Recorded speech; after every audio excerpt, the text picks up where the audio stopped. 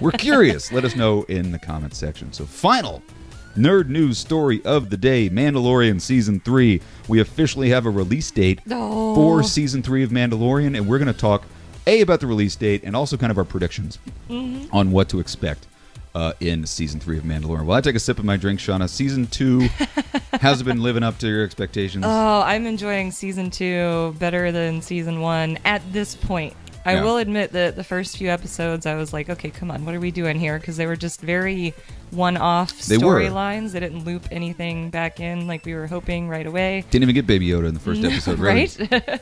So, but man, the last 3 episodes have been amazing. Have been absolutely spectacular. By far the best episodes for me. Have been the last 3. Yeah. Which was the Ahsoka Tano episode, the Boba Fett episode, and then the one that happened this week, which was the... Bringing more back Boba Fett. Mayfield. Oh yeah, that was so good. I know. I mean, season two definitely doubled down on the monsters and the fight scenes and the Baby Yoda eating things he shouldn't be eating at moments.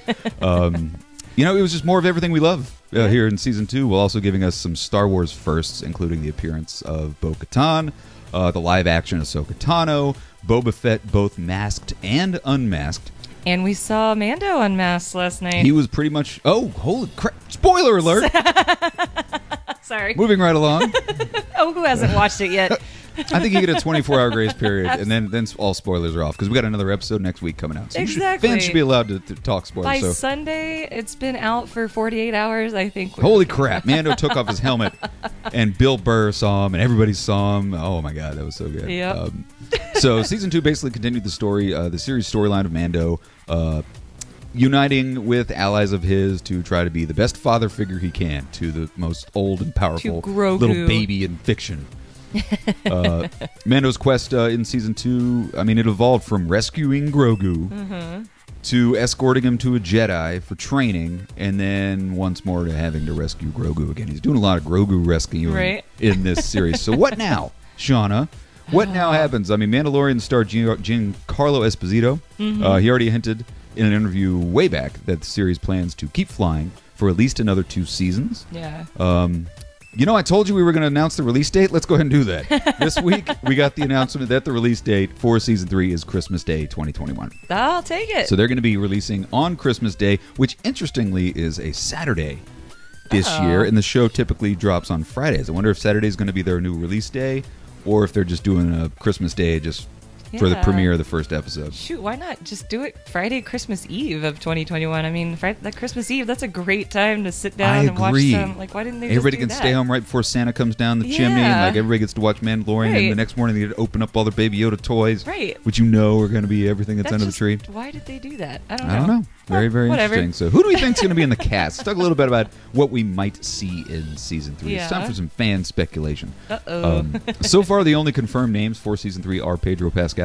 He's the only one who officially we know is going to be in Season 3. But just as Season 2 reintroduced characters like Cara Dune and Greef Karga, we're likely to see more than just a few returning characters, I'm sure, including most likely Moff Gideon. That seems like a no-brainer. But will we see Boba Fett in Season 3? Will we see Ahsoka returning in Season 3? Oh, I hope so. I don't think Boba Fett's making it out of the next season alive. I don't think Boba Fett is, but I think Ahsoka. I don't think we're going to see Ahsoka again this season. Yeah. I think we very well could see her next season. I think Boba Fett's going to die in about 6 days from now. I think they're going to kill Boba Fett, man. I don't think he's making it out of Season 2 alive. Back to the Sarlacc pit with you, Boba. Dwayne Johnson has expressed interest in appearing on Season 3. Oh, that'd be awesome. Are you kidding me? That would be awesome. I don't know who he would play, but it doesn't matter. It's a new universe. I would think he'd play a good guy, but I'd kind of like to see him play a bad guy. Yeah, it's been a long time. I don't think anybody would buy that. I mean, everybody's expressed interest. All he said is he expressed interest. It didn't say that Disney's courting him or anything. Yeah, but if Dwayne The Rock Johnson expressed interest in something, you follow Dwayne The Rock Johnson. You let him have a part. Just let him direct an episode. I think he was the highest paid actor this year. That doesn't I think surprise I me one heard bit. I mean, there was only 4 movies, so that's true. That's a good point. So let's talk about like basic plot details. Let's fan theorize a little bit on some plot details for Season 3. I think it's highly likely it's going to continue Mando's mission towards settling the child. Grogu with Grogu. the Jedi. I don't think he's going to get him to a Jedi in tomorrow night's finale or next week's finale. Retrieved him yet? I think the finale is going to be retrieving him, or maybe he doesn't even retrieve him. I mean, that'd be even cooler.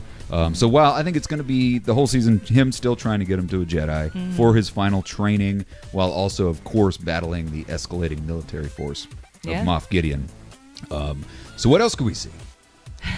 Is there a chance that we might see the first rumorings of the rise of the First Order? Yeah. I mean, is there even any likelihood that we might see the origins of Supreme Leader Snoke? Or Thrawn, or... I think we're definitely going to see Thrawn. Yeah, but we're definitely for Season 3. I don't think we're going to see him tomorrow. No. I'm just talking about speculating on Season 3. And is it Ezra?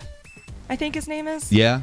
So, yeah, because that's who Ahsoka's looking for. Unless they bring that to the Ahsoka show. Save him for the Ahsoka show. Yeah. I think that's highly possible. They could theoretically use this opportunity to retcon the shit over at the Rise of Skywalker. And maybe Snoke wasn't some clone that freaking the Emperor made. Maybe they retcon it and show you how oh my gosh, Emperor had a child.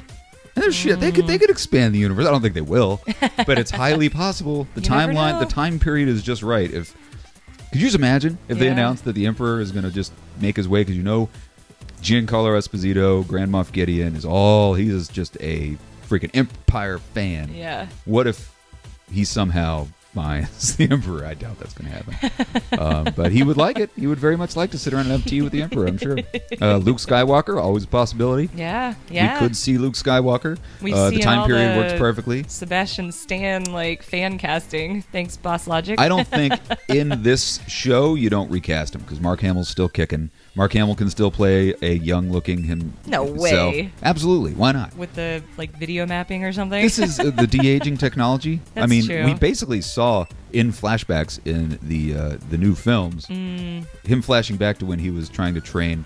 That's true. You're right. We can do a young... saw young Kurt, or what's his face, in Guardians too, and... Yeah.